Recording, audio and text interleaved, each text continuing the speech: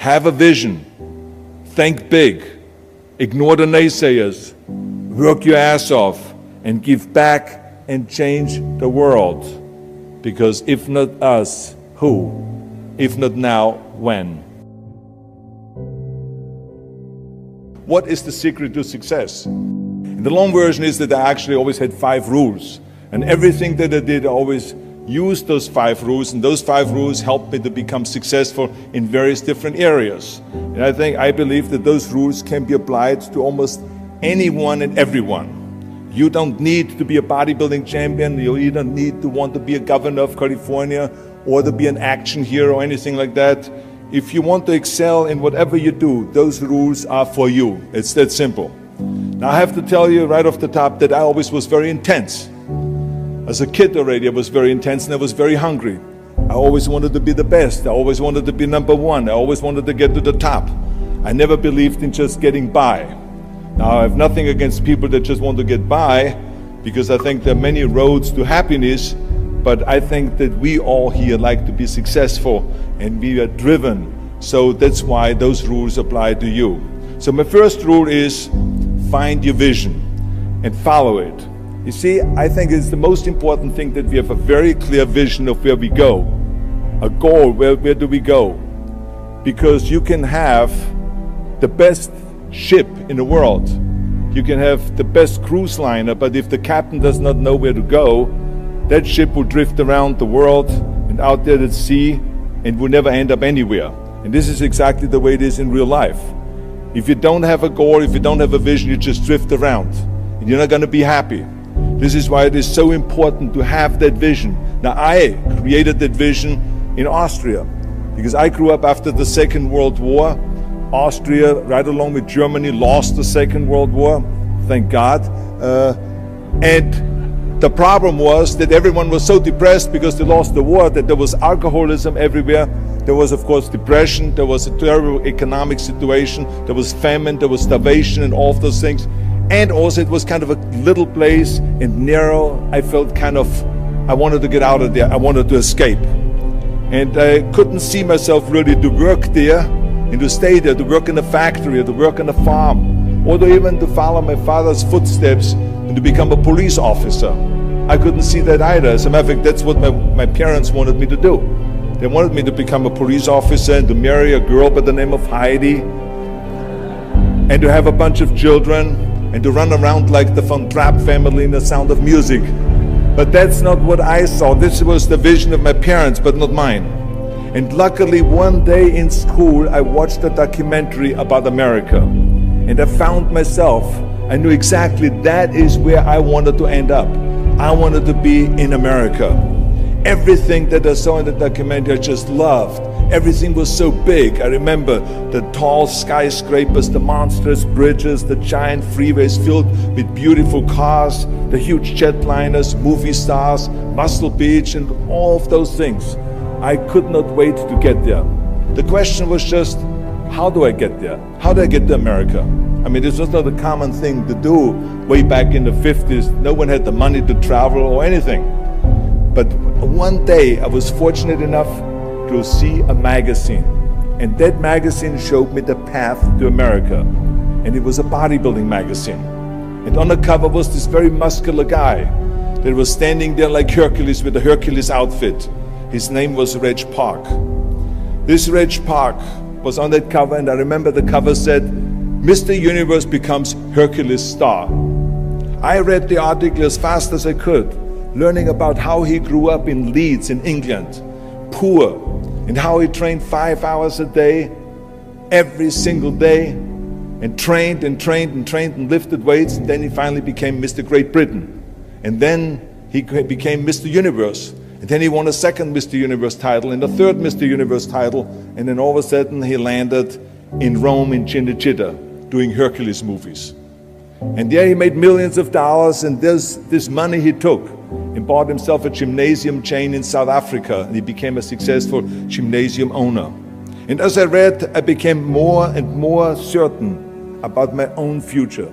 As I read this story, I was so excited, so interested. I knew exactly that I wanted to become another Reg Park, I know he laid out the blueprint for my life, basically.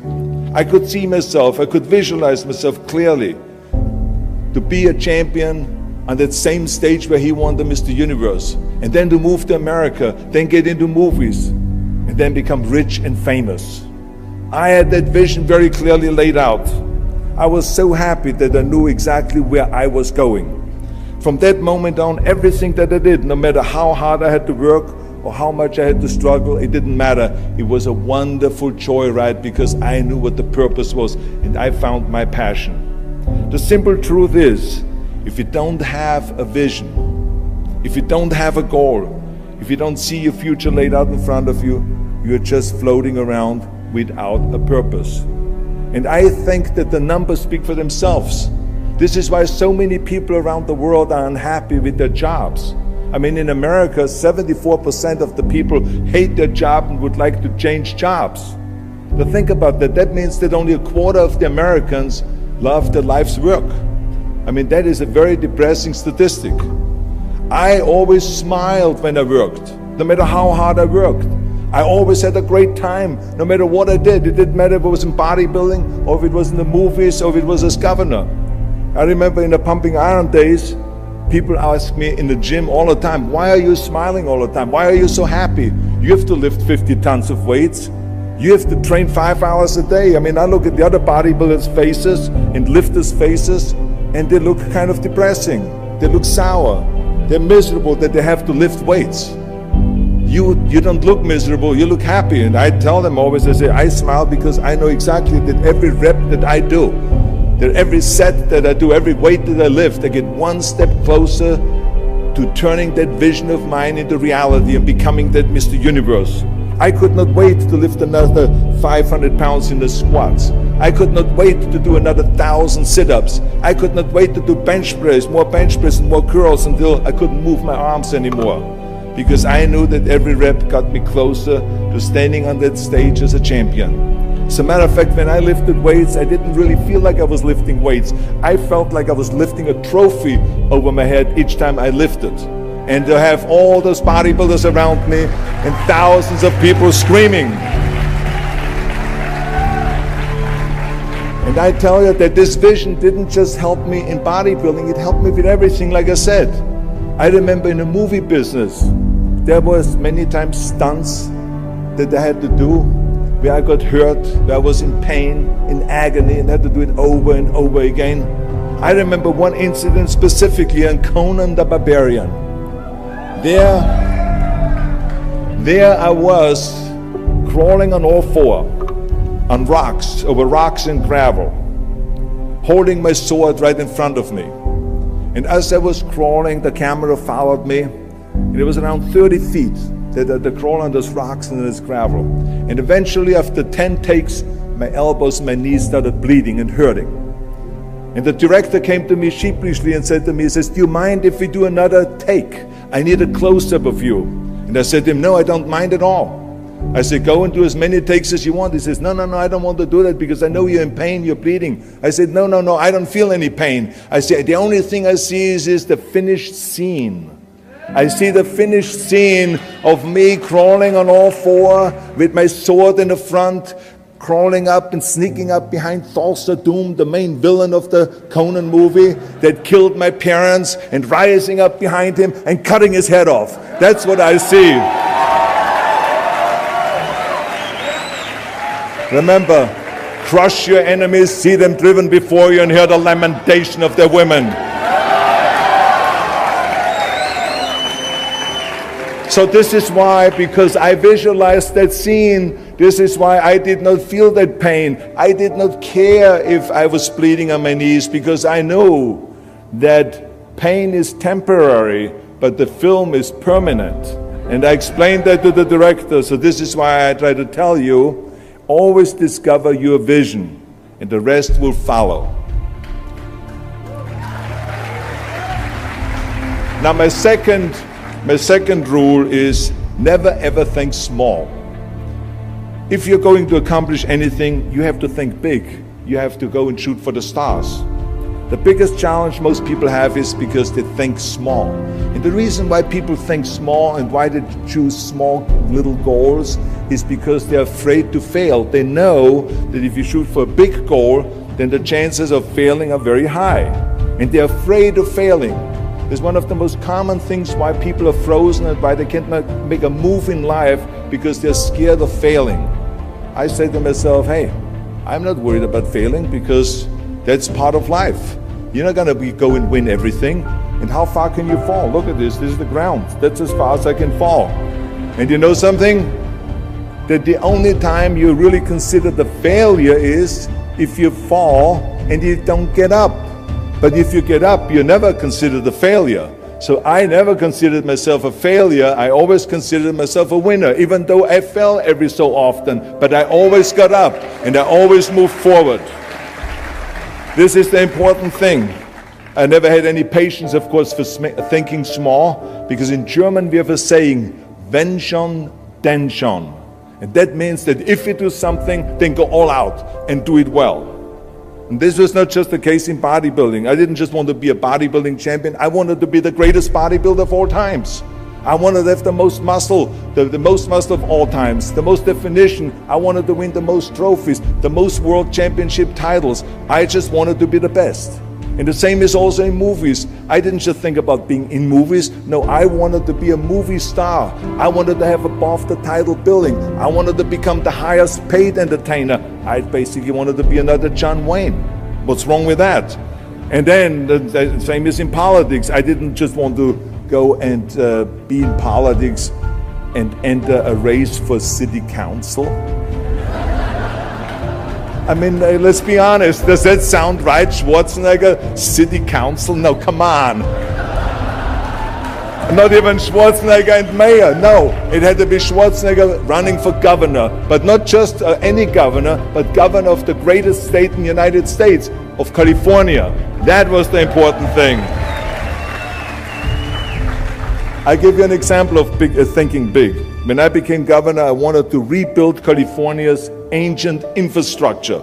You see, America has been living off infrastructure that was built in the 50s and 60s, and it drives me absolutely insane that America hasn't started rebuilding that infrastructure. I mean, we haven't invested in new roads or in new transit, or in schools, or in energy, or anything like that for decades. The number of cars that we have now in America are 4 times as many as we had in the 60s. So therefore, we should be having 4 times as many freeways, 4 times as many tunnels, 4 times as many bridges and all this. But we don't. So this is why I wanted to get our act together and do the upgrading, at least in California.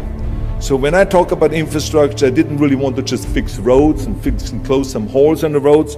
I wanted to build massive freeways on top of freeways. I wanted to build the first high-speed rail in the United States. I wanted to build more bridges and more tunnels, more on-ramps and off-ramps. I wanted to see literally cranes everywhere. Well, there was no excuse for Californians to get stuck in traffic, and there was no excuse really to send your kids in overcrowded classrooms in schools, and there was also no excuse that Los Angeles has a 100-year-old sewage system. That's shitty, I think.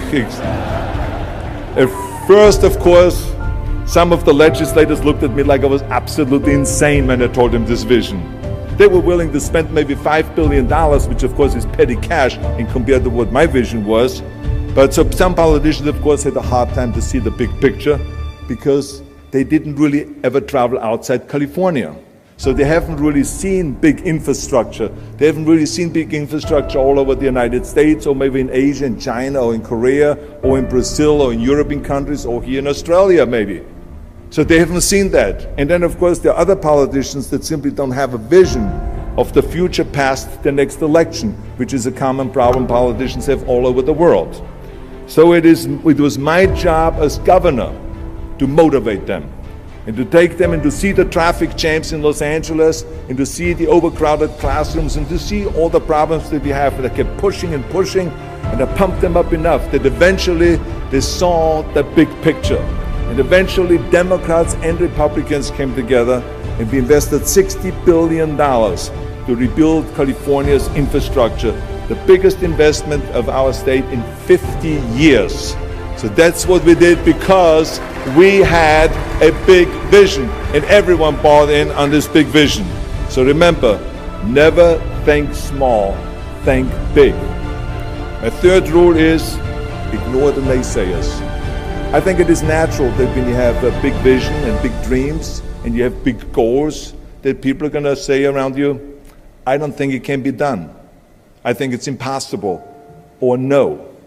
I tell you, I heard this all the time, but I want to tell you, don't ever let them stop you from dreaming and from shooting for the big goal. Because eliminate just simply those words, no, impossible, and it can't be done. I mean, in each one of my careers, when someone said it's impossible, I heard it's possible. When someone said it can't be done, I heard it can be done. And when someone said no, then I heard loud and clear, yes. So this is what I believed in. I am a big believer of what Nelson Mandela said. He said it always seems to be impossible and still someone does it.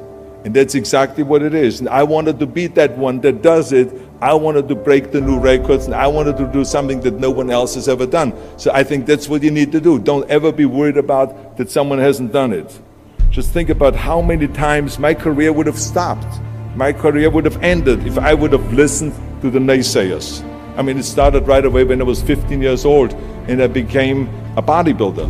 Right after the top, when I said, I want to be a world champion in bodybuilding, I want to be Mr. Universe. They immediately said, are you crazy? You're in Austria. In Austria, you can become a ski champion or a bicycle champion or something like that, but bodybuilding is an American sport. Forget about it. That's nuts. Then when I wanted to move to America, they said again, it's impossible. You will never be able to do that. You have no money. You're all by yourself.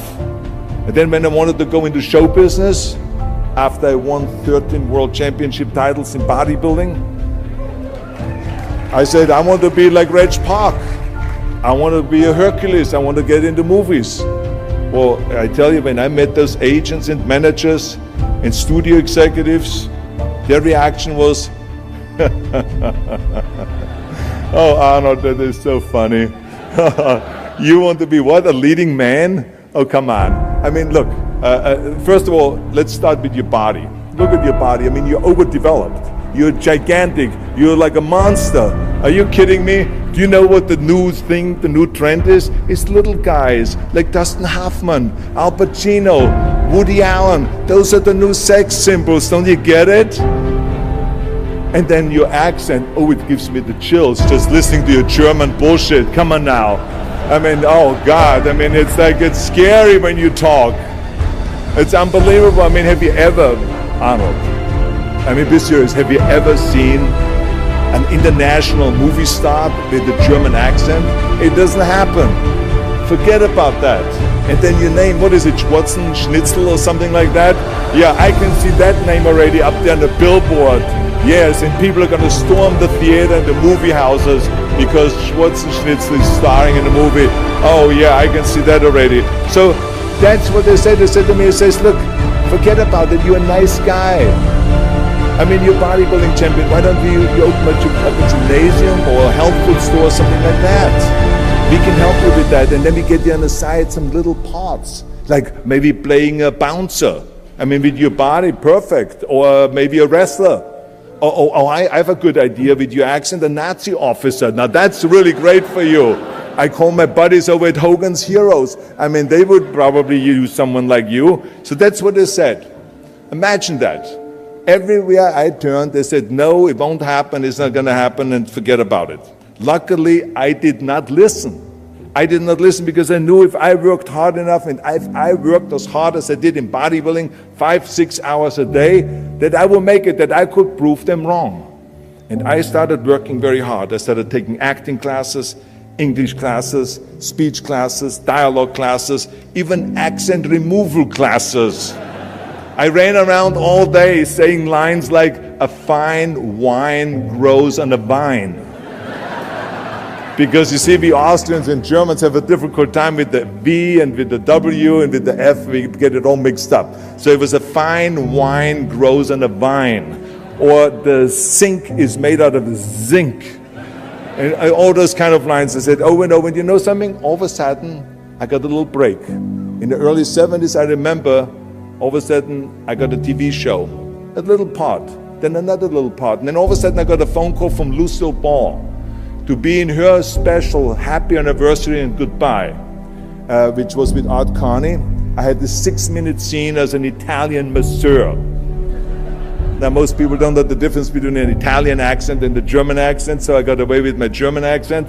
But I played this Italian masseur, and I was so delighted. And then right after that, I got a guest starring role in Streets of San Francisco with Michael Douglas and Carl Malden, and then Pumping On and Stay Hungry. And then, of course, I landed the big role of as Conan the Barbarian. So finally, I got the big break.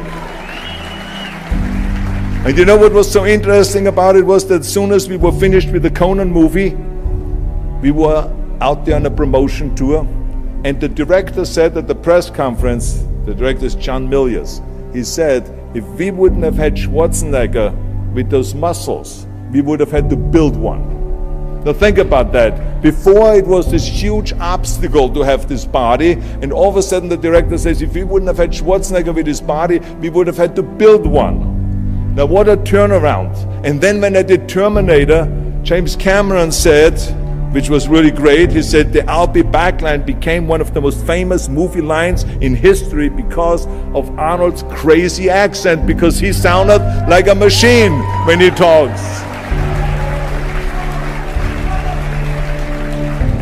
So as you see, everything that the naysayers said was a liability became an asset.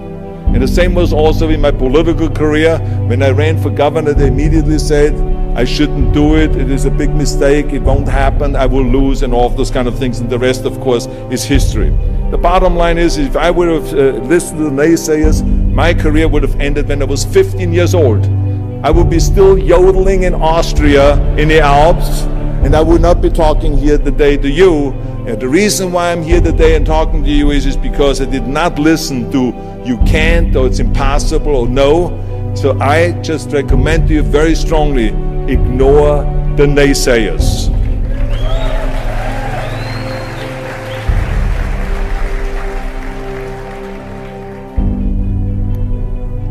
My fourth rule is work your ass off. Nobody ever stumbled upon success by accident, except maybe the guy who found gold in California. But don't ever think that you can be that guy. I mean, you never want to fail because you didn't work hard enough. I always believed no stone unturned. Work your butt off. That's what I always believed. No matter what you do, work, work, work. I remember Muhammad Ali, one of my great heroes, had a great line in the 70s when he was asked, how many sit-ups do you do? He said, I don't know, because I start counting only when it starts burning. When it starts burning, that's when it starts counting. You see, that's what makes you a champion. It doesn't matter in what area you're in. No pain, no gain. The bottom line is, one of my rules, which is work your butt off. If you don't apply that rule, all the other rules won't mean anything. I mean, it drives me absolutely nuts when people say, I don't have time to work out. Haven't you heard that many times? I don't have time to work out, or I have worked so hard all day, I'm tired, I cannot work out anymore, or I cannot read another book, or I cannot improve myself, or I don't have time, or I work so hard that I cannot really improve my business, or I cannot grow as a person, or any of those things. What the hell are we talking about here? I mean, the day is 24 hours, you sleep 6 hours, so you have 18 hours left. I mean, I know there's some of you out there that say, well, wait a minute, I sleep actually 8 hours, but that's just sleep faster, okay? You don't, I mean, let's not get bogged down with this stuff here.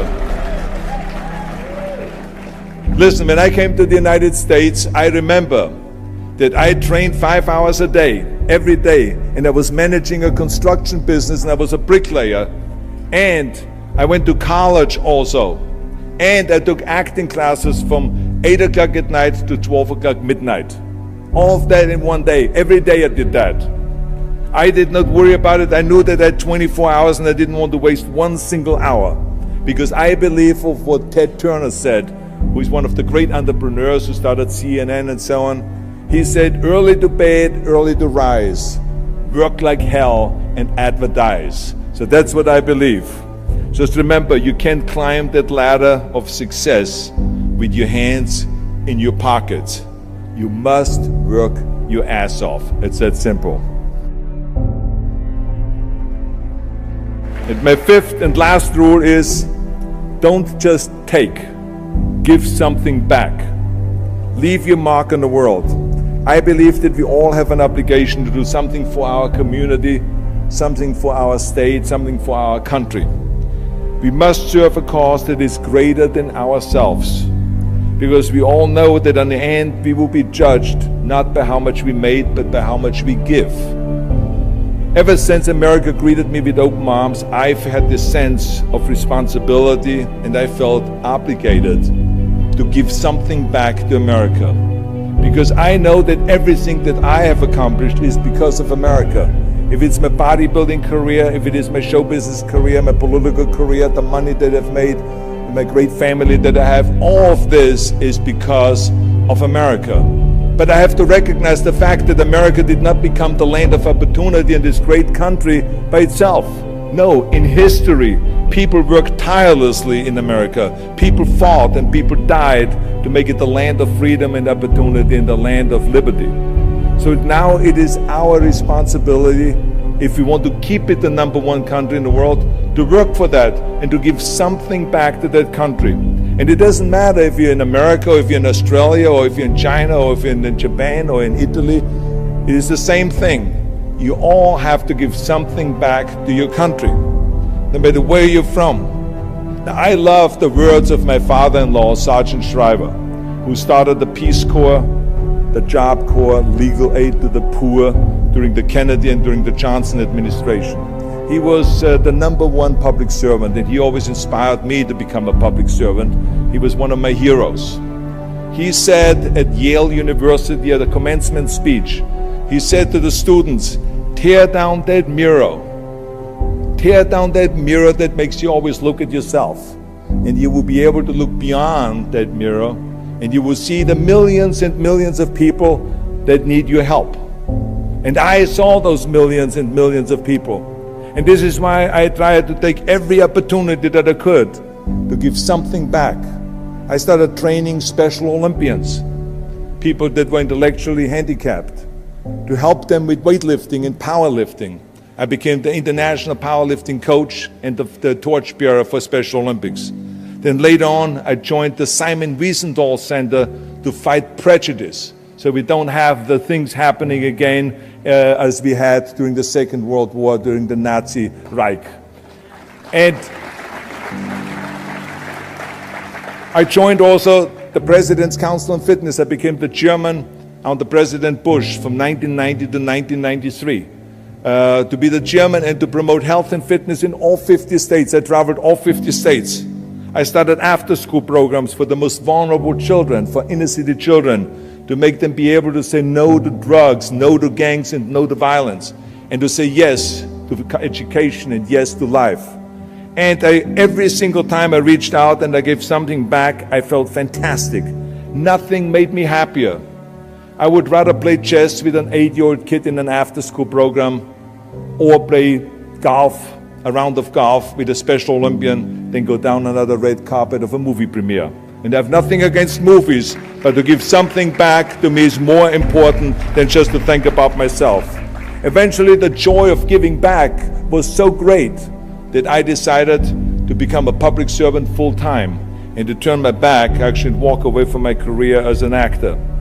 After I finished promoting Terminator 3, I jumped into the race, into the governor's race in California, and I ran for governor. And even though my friends advised me not to do that, they said, "Are you crazy, Arnold? Don't you understand that you would lose now this $20, $30 million a movie that you're getting paid? And they will only pay you $178,000 as governor a year?"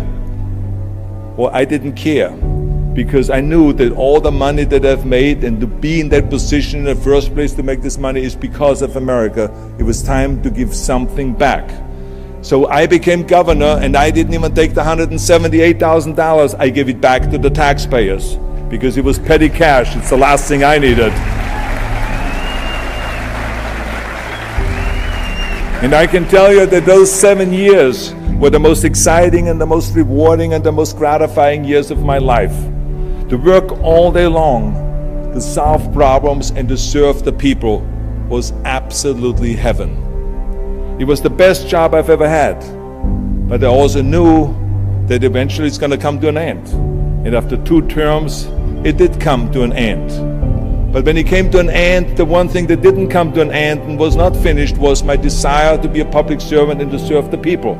And this is why I continued to work for Special Olympics. That's why I continued to work on fighting my fitness crusade and traveling around the world to promote health and fitness. And this is why I continued to support after-school programs, and we even started the Schwarzenegger Institute at the University of Southern California to continue to inspire students and leaders around the world to find solutions to complicated issues and to give back and to make the world a better place. So thank you. But I tell you that I was very fortunate that I had great heroes. I had great heroes that I could look up to, and I mentioned 2 of them, Muhammad Ali and Sergeant Shriver, my father-in-law. But there's other great heroes like Gorbachev, Reagan, Mandela, great leaders like Mother Teresa, Chancellor Kohl, and Churchill, and the list goes on and on. I mean, those people had such an impact on the world. Single-handedly, they've changed the world. I mean, if you think about just Gorbachev, I mean, this man, every time I meet him, I'm in awe. I mean, he grew up under communism, and he rose from the bottom of the ranks straight up to the top. He became president of the Soviet Union, one of the most powerful people in the world. And he was the leader of the Communist Party. And when he was in the top position, he realized that the system was broken. Now, what do you do when you're the top leader of the Communist Party and you realize that the system, that communism, doesn't work? Well, you know what he did?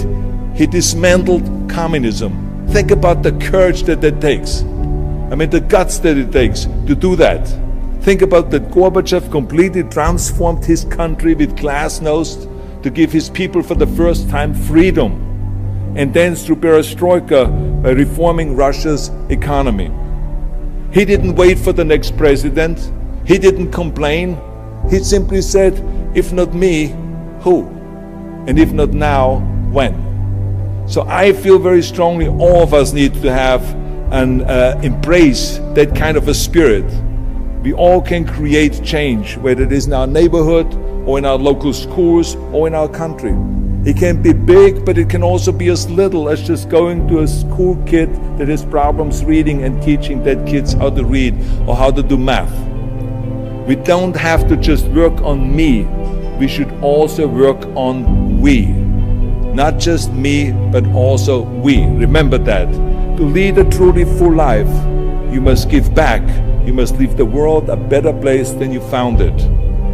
Because the bottom line is, it is up to us. I mean, those rules that I've given you are important rules, but giving back is one of the most important rules. I guarantee you that if you follow all of those rules, you will have many victories to celebrate. And you will leave, your work, and you will have extraordinary kind of a record, and you will leave a legacy behind that you can be proud of. So I want you to remember those rules. Have a vision. Think big. Ignore the naysayers. Work your ass off and give back and change the world. Because if not us, who? If not now, when?